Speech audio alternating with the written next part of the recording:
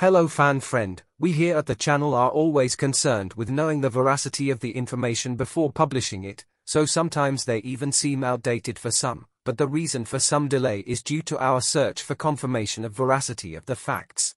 Today's news about Pedro Porro at Spurs was very confirmed and disconfirmed. We waited until the last minutes to find out about the result of the meeting between Sporting and Tottenham, but minutes after Sporting had confirmed the cancellation of the deal with Spurs, we posted the video, which shortly afterwards the journalist Fabrizio Romano had confirmed on his Twitter, that Tottenham had accepted the new conditions imposed by the Portuguese club.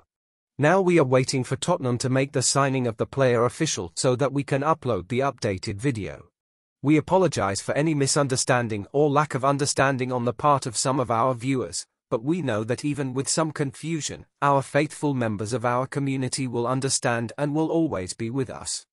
And those who, for one reason or another, criticize us, we thank them, because without criticism, we could not improve every day.